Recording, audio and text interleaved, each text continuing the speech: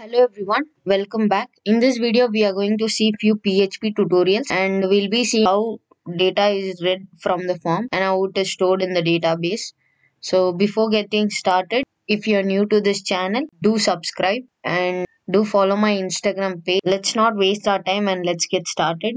Here I have a folder called PHP tutorial. Here I'll be creating index.php, start MySQL and Apache. So once this is done, I'll go to my browser and type local host slash php tutorial slash index.php. Here you can see the file has been created. Nothing is written inside the file. So we'll just write here in h2 tag. We'll just give welcome to snehacodes. This will be our text. So let's go back and refresh. Welcome to snehacodes. We'll create a register form. We'll see how that data is being read from that form. First, you require a registration form. Before that, let me design this thing. So for design purpose, you can go to get bootstrap. The latest version is 5.3. Click on dock and here you will have search option, or else just scroll down. Here you have a basic structure of HTML and here you have basic structure of HTML with CSS link and JavaScript link. So I think you can use this and yes. So let me copy this and go to my code and paste here. So once this is done, you will be able to see hello world. So you can ask what is the difference between adding the link. So I'll just give you an example. Here you have hello world in h1 tag. So I give class and tell button primary. This h1 will be changed into button. So I'll just show you the design of it.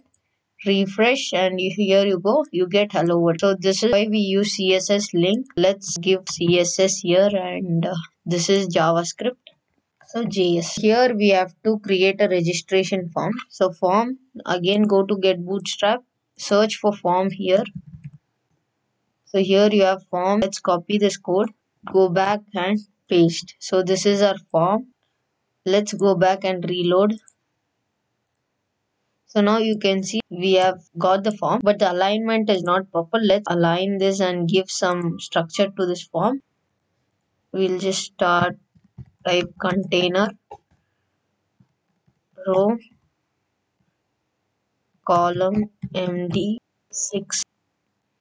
I'll cut this form and paste inside this align. So once this is done, I'll just tell justify content center. So once this is done, let's go back and refresh. We don't need this checkout. So here you have a checkout thing, just remove it. And here you have that message, just remove it.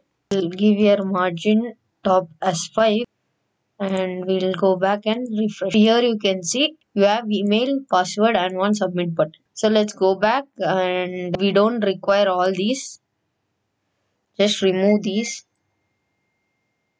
Give an attribute name, email and here name, password.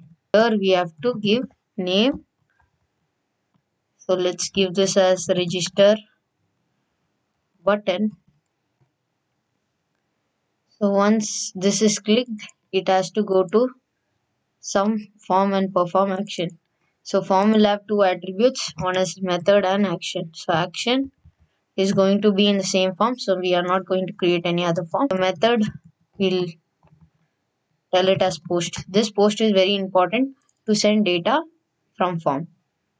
So now let's copy this register button. Here itself we'll just open close php, open close php and inside this just give if is set of dollar post of this button. If this button is clicked, we should echo and show the data. Dollar email is equal to dollar post of email, and we have for password, just copy paste this,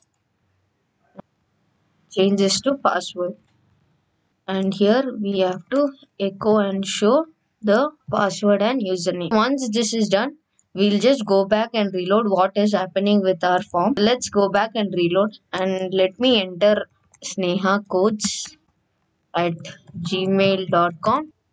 When I submit this form, these data should be seen. So when I click on submit, I'm getting the data that has been entered by me. It's Sneha codes 12345. I hope this video was helpful. If you have any doubt, let me know in the comment section. Do follow my Instagram page, subscribe to the channel. Thank you for watching.